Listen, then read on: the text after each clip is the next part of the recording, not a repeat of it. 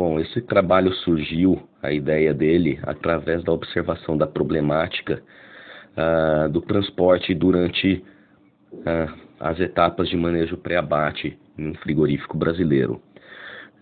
O trabalho é intitulado Análise das perdas e bem-estar animal no transporte de frangos de corte, comparação entre um abatedouro brasileiro e um inglês.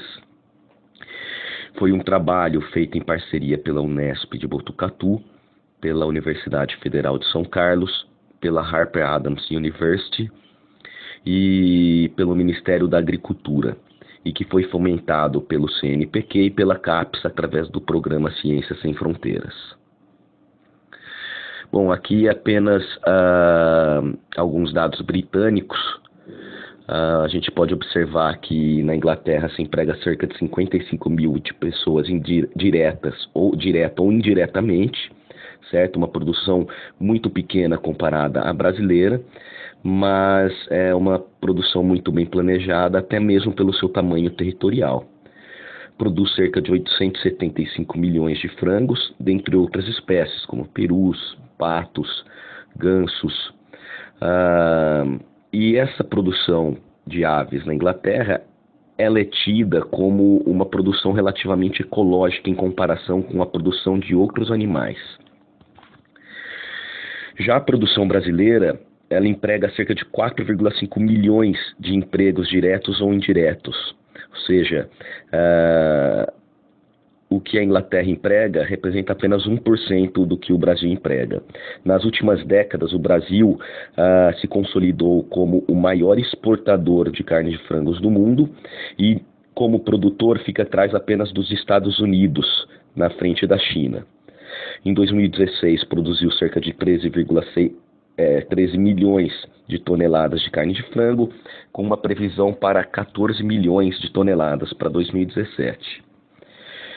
As granjas brasileiras nos últimos anos ainda têm sido favorecidas pela ausência das principais doenças contagiosas, como, por exemplo, Newcastle e a influenza aviária, que está presente em diversos países produtores de frango. E com isso, embargos a outros países devem continuar favorecendo o Brasil como o maior exportador de carne de frango do mundo. Nesse outro gráfico, apenas algumas fotos para mostrar o que acontece às vezes no transporte da granja ao abatedouro desses animais, que é um segmento estruturado e organizado, mas que peca no transporte. Muitas pesquisas existem em todos os segmentos, mas em menores quantidades em relação ao manejo pré-abate desses animais. Então a gente observa que diversos são os fatores que podem acarretar nestas perdas, como o tipo de captura, carregamento, densidade das gaiolas, qualidade das caixas, qualidade e treinamento dos motoristas, tempo de espera das aves no galpão, no frigorífico, antes do abate. E nesse trabalho, então, a gente dá ênfase principalmente ao transporte. A gente observa que não é somente um problema pontual do setor avícola, mas a gente vê também que em outras espécies acontece essa mesma problemática. Isso aqui foi um fato ocorrido em 2015, onde 110 suínos estavam sendo transportados numa grande estrada do estado de São Paulo, e que, devido a um acidente, os animais ficaram ali agonizando por cerca de 7 horas até chegar uma equipe para socorrer esses animais, mostrando então a falta de preparo que existe em relação a essa etapa do manejo pré-abate. Esse outro slide, então, é apenas um fato que ocorreu no norte do Brasil, onde estavam transportando por barco 5 mil bovinos do Brasil para ser abatido na Venezuela, e que o navio naufragou e que nenhum dos animais conseguiu ser salvos. Então a gente observa que depois de alguns dias os animais estavam ali ainda no leito do rio, e então essas mortes acabam representando um problema de saúde pública, visto que animais e pessoas frequentam e utilizam essa área como meio de vida. Então, de acordo com Mitchell e Catwell, que são dois grandes pesquisadores dessa área, os maiores problemas associados com o transporte de frango no século XXI são mortalidade em trânsito, a mortalidade de chegada, problemas de bem-estar animal e decréscimo na qualidade da carne. Então, devido a uma série de fatores, às vezes nos deparamos com cenas lamentáveis como esta.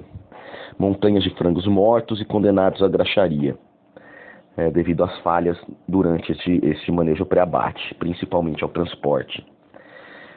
Então, como já disse, diversos são os fatores, multifatorial, é um processo bem complexo, e que acabam gerando, então, perdas diretas como mortalidade de chegada e também contusões, que podem ser totais, quando há repercussão na carcaça, ou pode ser uma contusão parcial, onde vai haver somente uma condenação parcial, não repercutindo na carcaça.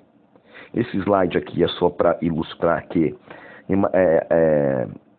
hematomas mais antigos, eles possuem uma coloração mais esverdeada, então dá para fazer uma diferenciação na hora dessa inspeção pós-morte. E aqui apenas algumas figuras que foram extraídas do CIF, mostrando aqui a fratura exposta de asa, hematomas de asa. Então você pode observar o sofrimento que esse animal passa até que ele seja completamente insensibilizado e sangrado. Então aqui ainda mais umas ilustrações, hematoma mais antigo de asa. Então aqui apenas mais algumas ilustrações. Fratura exposta de asa, hematoma de coxa, fratura exposta de asa novamente.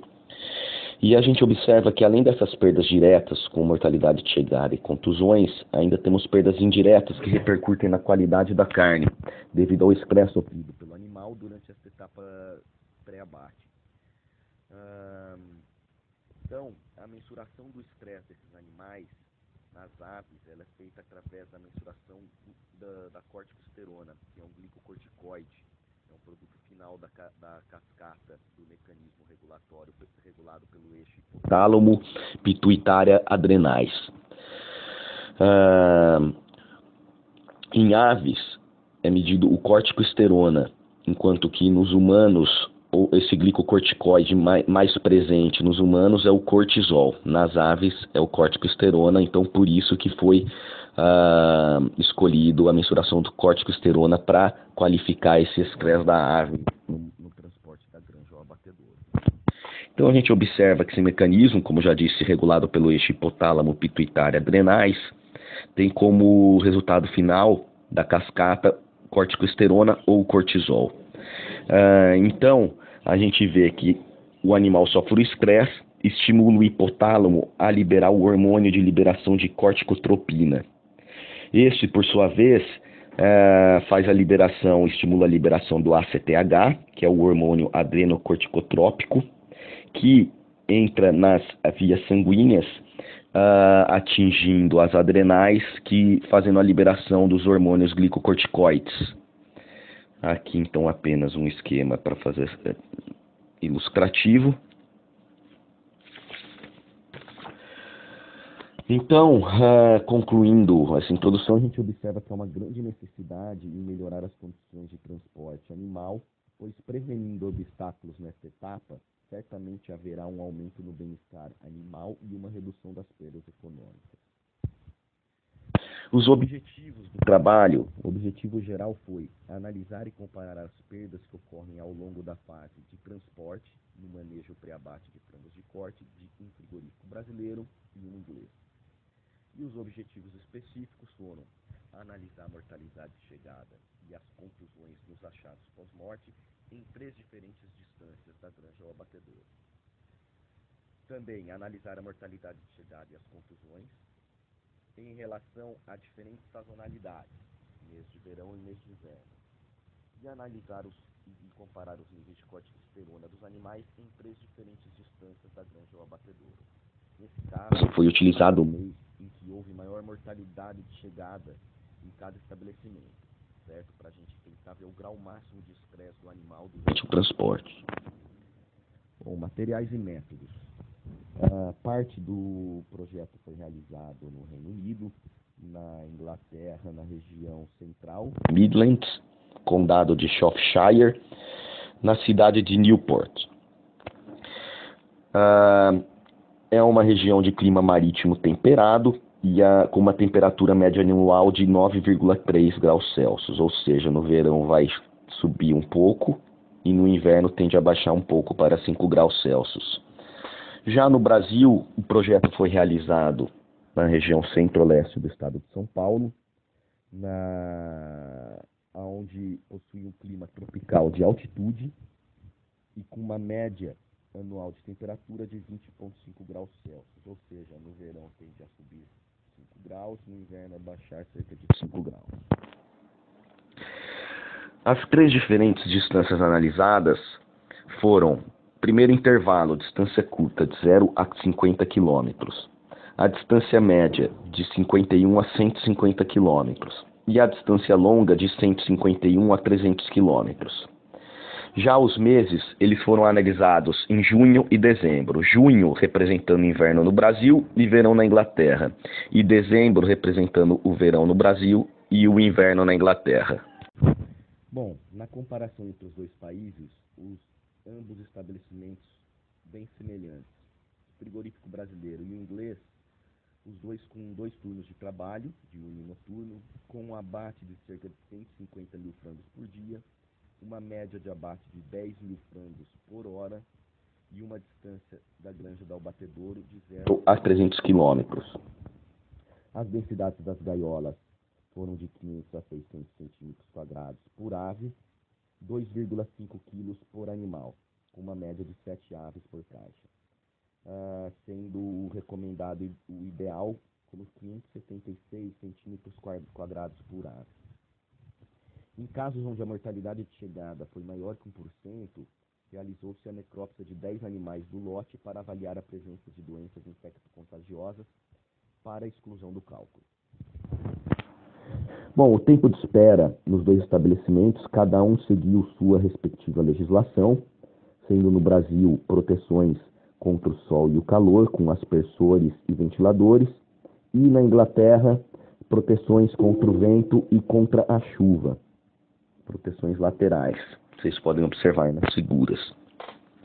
A mortalidade de chegada no Brasil foi mensurada todos os dias do mês de junho e dezembro de 2013, com um N bastante grande, mais de 5 milhões de animais, 105 propriedades rurais distribuídas em 47 municípios, abrangendo de 0 a 300 quilômetros. Na Inglaterra foi mensurada todos os dias do mês de junho e dezembro de 2015, com um N de mais de 7 milhões de animais. 78 propriedades rurais distribuídas em 35 municípios, também entre 0 a 300 quilômetros.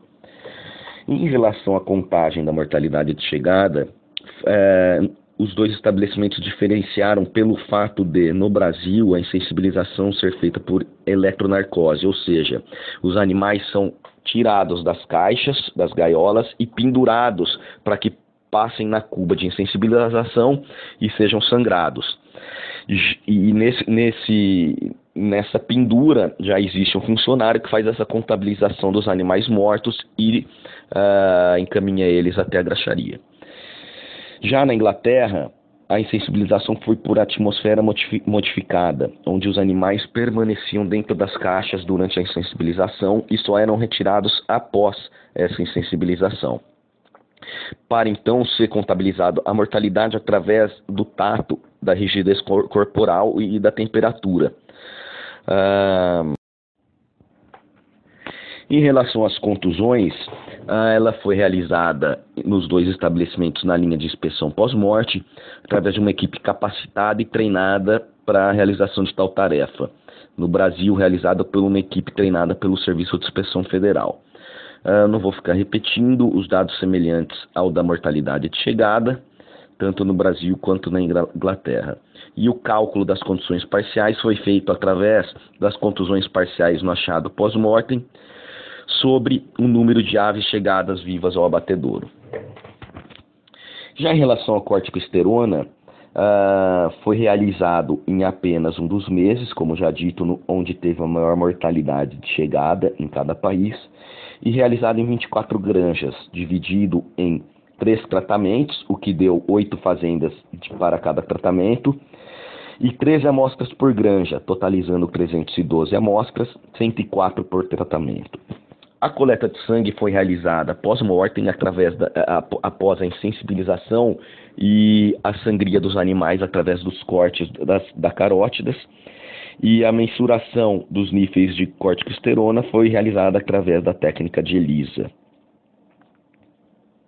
Os sangues, após a coleta, eles foram armazenados em tubos vacuum container, em uma caixa refrigerada com gelo, até a chegada na universidade e centrifugação para a retirada do soro. Após a retirada do soro, então, eles foram congelados até o momento da realização do ELISA. Aqui são as figuras dos túbulos de coletas, que a gente já fazia uma divisão antes de chegar ao abatedouro, para facilitar a identificação na hora da coleta, porque lá acaba sendo tudo muito corrido. Por exemplo, na Inglaterra eram duas linhas que corriam paralelamente ao mesmo tempo. Aqui então é a calha de sangria, onde era realizada a coleta de sangue, onde a gente tinha um tempo para ir com o tubo e retirar esses 5 ml. Em seguida, a gente fazia então a retirada do soro, através da centrifugação a 4.500 RPM, e por 15 minutos a uma temperatura de 4 graus Celsius. E como já dito, o soro é armazenado congelado em freezer até o momento da realização das análises. Aqui apenas algumas ilustrações do laboratório da Universidade HARPER ADAMS UNIVERSITY, laboratório de pesquisa aplicada. Esta outra foto do laboratório de diagnóstico molecular, com os equipamentos, agitador de placas. Aqui, os kits comerciais Enzo Life Science para mensuração de corticosterona. Então, agora eu vou falar como é que foi realizado o ELISA, eu não vou me prender a detalhes, mas basicamente foi retirado os reagentes 30 minutos antes da realização dos procedimentos. Foi preparado o assay buffer, o wash buffer, feita a diluição das amostras e preparado as soluções padrões de 1 a 5. Em seguida, a gente fez a folha de layout do teste, dividindo 13 amostras em duplicadas nos 3 tratamentos, instâncias curta, média e longa, pondo aqui os períodos de incubação, que eram 2. Aqui a placa, então, 78 poços, dividido 13 por tratamento em duplicata. E após a realização dos testes e a leitura em espectrofotrômetro, a gente levou os dados para um software, o Assay Blaster Data Analysis Software, onde você insere os dados, as soluções padrões, os tratamentos. Em seguida você põe os resultados da leitura e ele te dá o resultado final já com a curva das soluções padrões e os resultados de cada poço já em corticosterona, PG por ml. Bom, em relação à análise estatística do projeto, desse experimento, em relação à mortalidade de chegada e contusões parciais, para comparação de 2 grupos, foi realizado teste T de Student, quando houve normalidade pelo teste de Kolmogorov e Smirnov, e quando houve distribuição anormal, teste U de Mann-Whitney.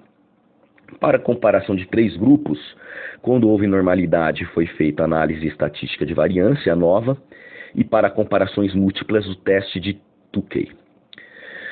Quando houve distribuição anormal, foi realizado Kruskal-Wallis e o teste U de Mann-Whitney com correção de Bonferroni para comparações múltiplas. Em relação aos níveis de corticosterona, comparando-se as 3 distâncias, os dados foram transformados para log na base 10 para obtenção da normalidade e em seguida submetidos à nova one-way seguido pelo teste de Tukey. Para comparação da média geral entre os 2 estabelecimentos, foi realizado o teste T de Student, e para comparação entre os 2 países em relação às diferentes distâncias, o teste T de Student com correção de Bonferroni. Foram considerados significativos valores P menor que 0,05 e todas as análises elas foram rodadas com o pacote estatístico SPSS 16.0. Bom, agora a gente vai então para os resultados e discussões. Analisando-se o primeiro parâmetro, que é a mortalidade de chegada, De acordo com Bayliss e Hinton, 40% das mortalidades de chegada são ocasionadas pelo transporte. Então a gente observa que o transporte, em relação às mortalidades de chegada, é um parâmetro representativo. Os outros 60% então seria devido à captura ou apanha, ao carregamento, às condições do lote, aos tempos de espera e demais fatores. Em relação à mortalidade de chegada, entre os dois países, a média geral inglesa foi de 0,13%, enquanto que a brasileira foi de 0,86%. Havendo então diferença estatística entre os dois países, e onde a mortalidade de chegada brasileira representou cerca de 661,53% da mortalidade de chegada inglesa. Já analisando-se a mortalidade de chegada em relação à sazonalidade, aos meses de verão e inverno, na Inglaterra a gente observa que a mortalidade foi maior em relação no mês de inverno, dando uma diferença estatística. A mortalidade foi de 0,15 no inverno em relação a 0,12 do verão. Já no Brasil aconteceu o oposto. A gente teve uma mortalidade maior no verão, de 1,26, e uma mortalidade menor no inverno, de 0,46. Então, analisando-se os dois estabelecimentos, as perdas no estabelecimento inglês representaram apenas 9,28% das perdas do estabelecimento brasileiro. Já no mês de inverno, essas perdas representaram 37,61%. Então, elas foram essa distância foi menor, esse intervalo de diferença. Então, o que a gente observa é que no mês de verão no Brasil, essa diferença se tornou mais acentuada, provavelmente devido à alta taxa de mortalidade brasileira no verão, que foi de 1,26%, o que mostra um maior descontrole no manejo e gerenciamento brasileiro, uma maior amplitude de dados, uma maior variância, um maior desvio padrão. Um outro fato observado um fato observado nesse estabelecimento foi que o sistema de logística inglês é extremamente organizado, é estruturado e pontual, certo? Demonstrando um maior controle. Os caminhões que são para chegar às 6 da manhã, eles 5h59 estão virando a esquina e 6 da manhã estão entrando no estabelecimento. E se eles estão para ser abatidos às 6h15, às 6h15 eles estão sendo abatidos. Ao contrário do que ocorre no Brasil, onde muitas vezes os caminhões chegam todos ao mesmo tempo, não sobrando espaço nos galpões, ou então fica ali o galpão ocioso, o galpão vazio e o abate tem que ser parado. Então não existe controle no Brasil quando a gente faz essa comparação ao estabelecimento inglês. Então, uma sugestão seria que o estabelecimento brasileiro utilizasse softwares avançados para uma melhor sincronia dos frigoríficos brasileiros com os seus fornecedores, melhorando a logística desta carga viva. Já comparando-se a mortalidade de chegada em relação às distâncias, a gente observa que no estabelecimento inglês não houve diferença estatística entre a distância média, curta e longa, demonstrando um maior controle, mortalidades constantes nas 3 distâncias. Já em relação ao estabelecimento brasileiro, a gente observou uma tendência em aumento de quanto maior a distância, maior a mortalidade de chegada, onde a distância curta foi de 0,46% a mortalidade de chegada, na média de 0,8% e na distância longa de 1,27%. Então houve diferença da variância, mostrando essa tendência. Então no Brasil a gente observa que as distâncias longas pode ser então um empecilho nesse parâmetro, ocasionando maiores mortalidades de chegada. Já fazendo a análise da mortalidade de chegada em relação às distâncias e aos meses, a gente observa que na Inglaterra, nas distâncias longas e médias, as mortalidades foram maiores no inverno. E a gente vê que apenas recentemente essa tensão de mortalidade de chegada voltou-se aos efeitos de transporte em baixas temperaturas. Inclusive no Brasil existem trabalhos também mostrando que as baixas temperaturas ocasionam maiores mortalidades de chegada. Já no Brasil, a gente observou que no mês de inverno as mortalidades permaneceram-se constantes, e no mês de verão houve então uma tendência de quanto maior a distância, maior a mortalidade de chegada. No inverno a gente observa que essas mortalidades foram constantes, porque o inverno no Brasil foi por volta de 15 a 16 graus Celsius. E segundo o Harris et al. 2005, temperaturas até 17 graus Celsius têm pouco efeito sobre a mortalidade de chegada, indicando que os transportes sejam feitos nas horas mais frescas do dia. Essa tabela aqui é apenas para mostrar que em todas as situações, tanto nos meses quanto nas distâncias, as mortalidades de chegadas brasileiras foram superiores ao do estabelecimento inglês, com P menor que 0,05. Bom, então essa é uma recomendação, uma classificação interessante que eu encontrei, é uma recomendação de Branco, 2004, onde diz que se admite um máximo de 0,30% no verão e no máximo 0,2% de perdas por mortalidade de chegada no inverno. O estabelecimento brasileiro, com essa classificação, foi reprovado em todas as situações, enquanto que o estabelecimento inglês foi aprovado em todas as situações. Já uma outra classificação feita por Temple Grandin, 2009, ela diz ser aceitável uma mortalidade de chegada de até 0,5% e excelente uma mortalidade de chegada de até 0,25%. Bom, em relação ao estabelecimento brasileiro, foi aceitável somente nas situações de inverno, sendo que nenhuma das situações foi classificada como excelente e o restante, ou seja, o verão, foi classificado como inaceitável.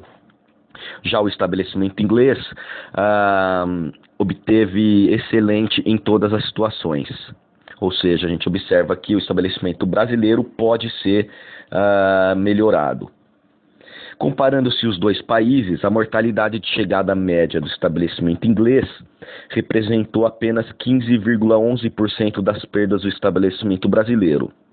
Como já dito, todas as situações foram superiores às mortalidades no estabelecimento brasileiro, demonstrando assim a urgente necessidade de se reduzir essas perdas no frigorífico brasileiro através de alterações no manejo. Se for feita uma equiparação com o estabelecimento britânico, subtraindo as perdas brasileiras, subtraindo as inglesas, o ganho brasileiro seria de 0,76% na produção total. Certo? Este outro pesquisador, Hitz et al., 2005, comentaram que um objetivo típico da indústria norte-americana é que as porcentagens de mortalidade de chegada sejam inferiores a 0,20%, ou seja, uma outra classificação, quase muito semelhante à de Temple Grandin. Ou seja, enfatiza-se a necessidade de ações corretivas no estabelecimento brasileiro, onde a menor média de todos os tratamentos foi de 0,44%, que foi na distância mais curta durante o inverno, e a maior de 2,01%, que foi na distância mais longa durante o verão. Ou seja, em relação à mortalidade de chegada, conclui-se a necessidade de um planejamento antecipado das viagens da granja ao abatedouro, em relação ao ΔS e ao ΔT em ambos os países. No Brasil, países tropicais, de clima tropical, fica evidente que períodos mais quentes não devem ser associados com distâncias mais longas, e na Inglaterra, com clima temperado, observa-se o oposto, onde distâncias mais longas não devem ser associadas com os períodos mais frios do dia ou da noite. Bom, passando então para o segundo parâmetro dessas perdas diretas, as contusões parciais, a gente observa que a média geral no estabelecimento inglês foi de 0,062%, enquanto que no estabelecimento brasileiro foi de 1,08%, representando mais de 1.700% a mais do que as perdas no estabelecimento inglês. Analisando-se as perdas na sazonalidade, o estabelecimento inglês, a gente observa que houve diferença estatística, seguindo a mesma tendência da mortalidade de chegada, onde no inverno as perdas foram superiores em relação ao verão. Já no estabelecimento brasileiro, aliás, aconteceu a mesma coisa, as contusões foram maiores no inverno em relação ao verão, não seguindo a mesma tendência da mortalidade de chegada, que foi superior no mês de verão. Isso ocorreu pelo fato do que, no verão brasileiro, a mortalidade de chegada foi muito alta, de 1,26%. Contra 0,46% no inverno. Ou seja, esse 1,26% que já chegou morto, muitos já estavam contundidos e deixaram de passar então na inspeção pós-morte, já sendo condenados direto à graxaria. O que então resultou nesse verão com incidências de contusões menores em relação ao inverno. Certo? Bom, nas análises das distâncias em relação às contusões, a gente observa a mesma tendência em relação ao estabelecimento inglês, um maior controle, um menor efeito do clima e da distância, com P maior que 0,05, enquanto que no estabelecimento brasileiro, a distância longa obteve diferenças estatísticas em relação às perdas por contusões parciais, tendo a tendência de que quanto maior a distância, acima de 150 km, maior o número de contusões parciais. Já analisando-se conjuntamente as distâncias e os meses, a gente observa que no estabelecimento inglês, na distância longa, houve diferença significativa, onde no inverno as contusões foram superiores em relação ao verão, não ocorrendo essa diferença nas distâncias curtas e médias, então devendo se atentar para distâncias mais longas. Já no Brasil, a gente observa que não houve diferenças estatísticas entre o verão e o inverno. Essa é uma tabela semelhante àquela de mortalidade de chegada, apenas para ilustrar que, tanto na sazonalidade, verão e inverno, quanto nas três distâncias, curta, média e longa, as perdas brasileiras por contusões foram superiores em relação ao estabelecimento inglês, com P menor que 0,001 em todas as situações. Comparando-se os dois países, a taxa média de contusões no estabelecimento inglês representou apenas 8,63% das perdas no estabelecimento brasileiro. Ou seja, novamente, todas as situações foram piores no estabelecimento brasileiro, demonstrando a urgente necessidade de se reduzir essas perdas através de alterações no manejo. Mais uma vez, planejamento. Bom, os dados brasileiros, a gente observou que houve uma grande amplitude de variação nos resultados, tanto na mortalidade de chegada como nas contusões parciais. O mesmo não ocorreu no estabelecimento inglês, demonstrando a falta de controle e padronização operacional no estabelecimento brasileiro, assim como a heterogeneidade nessas condições de lotes e caminhões durante o transporte desta carga viva. Bom, tomando por base estes resultados, a gente observa que as perdas inglesas representaram no verão apenas 5,3% das brasileiras e no inverno apenas 6,45%, sendo muito semelhantes, não havendo aquela divergência como houve na mortalidade de chegada, onde no verão essa diferença foi muito mais expressiva. Então, a gente tem algumas recomendações.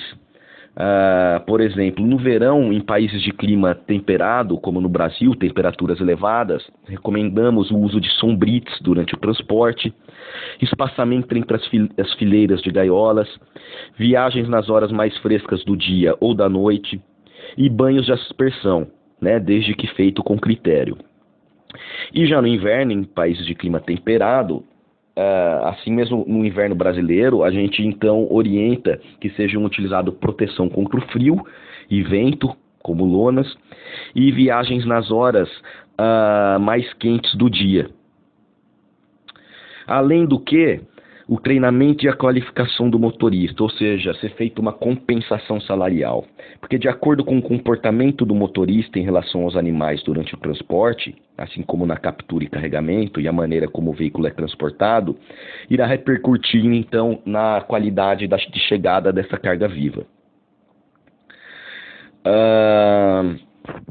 Bom, o terceiro e último parâmetro, que seria os níveis de corticosterona, o mais importante indicador de estresse, o hormônio indicador de estresse sofrido pelos frangos, a gente observa que, em relação à média geral brasileira e inglesa, houve diferença significativa, onde a inglesa foi de 950,53 pg por ml, enquanto que a brasileira foi de 1090,95 pg por ml. Em todos os casos, não foi realizado o tempo de espera no estabelecimento para que esta variável não interferisse nas análises. Observou-se também diferença estatística entre o Brasil e a Inglaterra na distância mais longa, certo? Embora na curta e na média também houve o dado brasileiro foi superior ao inglês, mas não houve diferença significativa. Comparando-se os dois países, então, como já falado, a média brasileira foi superior à do estabelecimento inglês. Da mesma forma, o nível de corticosterona nas 3 distâncias analisadas também foram superiores no estabelecimento brasileiro, mas com diferença significativa apenas na distância mais longa. Então, com esses resultados, pressupõe-se que um maior índice de estresse nos animais brasileiros podem ser devido aos diferentes métodos de captura e aos diferentes métodos de insensibilização. Por quê? No Brasil, a captura foi realizada manualmente, enquanto que na Inglaterra a captura foi realizada de forma mecânica. Já a insensibilização no Brasil foi realizada por eletronarcose. Como já dito, o animal ele é retirado da gaiola e pendurado na nória, sofrendo então esse estresse antes de ser insensibilizado. Enquanto no frigorífico inglês, essa captura foi uma captura mecânica. Desculpa, essa insensibilização foi uma insensibilização por atmosfera modificada. E no caso inglês, os animais eram insensibilizados dentro da gaiola, ou seja, as caixas já iam para a atmosfera modificada e eles já saíam insensibilizados, não havendo então esse estresse sofrido pelos animais ao serem pendurados na nória. Bom, aqui são os resultados brasileiros, onde a gente observou diferença estatística nos 3 tratamentos, onde quanto maior a distância, menor o nível de corticosterona no soro, ou seja, menor o estresse do animal. A gente enfatiza aqui que não existem relatos, não existem trabalhos sobre o transporte de frango de corte correlacionando níveis de corticosterona em países de clima tropical, muito menos no Brasil. Sendo necessário, então, estudos posteriores, utilizando-se esta técnica para elucidar o metabolismo do corticosterona fisiológico do frango no manejo pré-abate, que é uma das fases mais estressantes para o animal. Para assim obter dados consistentes sobre a relação do estresse com a qualidade da carne. Bom, aqui são os dados ingleses de corticosterona. A gente observa a diferença estatística na distância mais longa em relação à curta e média, onde o nível de estresse e o nível de corticosterona foram menores em relação às outras 2 distâncias. Observando assim que os animais, ambos os países, têm a tendência em diminuir o estresse conforme o transporte ele vai passando o tempo de transporte. Então esses animais eles vão se acalmando, certo? Ou seja, esses transportes mais longos proporcionam tempo suficiente para que os animais se recuperem parcialmente do estresse associado ao manejo da captura e carregamento. Então, desta forma, a gente pode supor que a captura de frangos de corte e a mudança do ambiente seja o evento mais estressante para o animal. Com essas informações, enfatiza-se que, tanto no Brasil quanto na Inglaterra, os frangos transportados por uma curta distância devam fazer um repouso em ambiente climatizado antes de serem abatidos para que os níveis de corticosterona voltem então ao normal. Temos algumas recomendações, como a utilização de uma rede neural artificial, ou seja, o que é uma rede neural artificial? É um modelo empírico que tem sido amplamente utilizado e aceito como forma potencialmente útil de se modelar sistemas não lineares com um grande número de dados, ou seja, constando um grande número de variáveis, como é o caso do transporte de frangos, como eu já disse, multifatorial. Então, a rede neural artificial é um conceito novo, particularmente útil em situações nas quais as relações dos processos físicos ainda não são completamente compreendidos, podendo ainda substituir modelos matemáticos e estatísticos convencionais ou se associar a eles. Então se encaixaria bem neste modelo de estudo de transporte no manejo pré-abate. Outra recomendação seria mais estudos em relação ao estresse e à qualidade da carne em frangos, porque a literatura ainda possui dados pouco consistentes em relação à sua relação com carne espécie, por exemplo. Então, posteriores estudos devem ser conduzidos com a finalidade de se estabelecer padrões de bem-estar de frangos de corte relacionado com os níveis de corticosterona, assim como já existem para outros parâmetros, como apresentado neste trabalho, para a mortalidade de chegada padronizada por Grandin em 2009. Bom, a gente chega ao final da apresentação com algumas conclusões. Em relação à mortalidade de chegada, os dados brasileiros foram mais de 600% superiores quando comparados aos ingleses. Durante o verão, observou-se maior índice de mortalidade no estabelecimento brasileiro, enquanto o mesmo foi observado no inverno no estabelecimento inglês.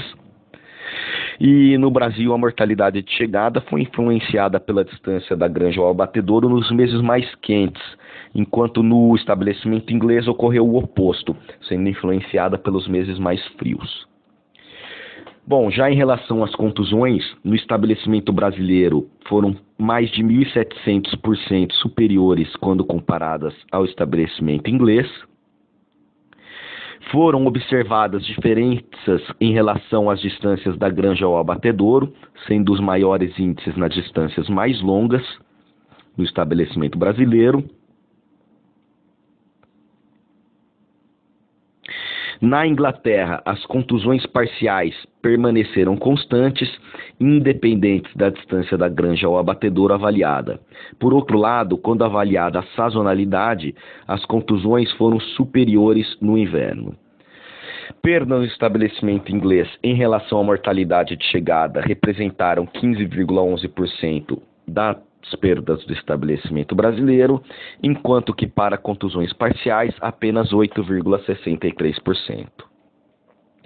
Em relação aos níveis de corticosterona, dados brasileiros e ingleses mostraram que animais transportados a curta distância apresentam-se mais estressados no momento do abate do que aqueles transportados a longas distâncias.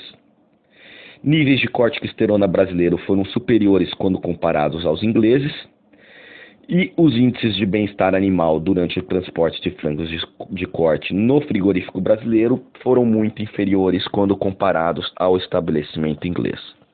Bom, então, estes eram os dados que eu tinha para apresentar em relação a esta comparação realizada entre os dois estabelecimentos, o brasileiro e o inglês, mostrando então essas perdas por mortalidade de chegada, contusões parciais e níveis de corticosterona. Obrigado.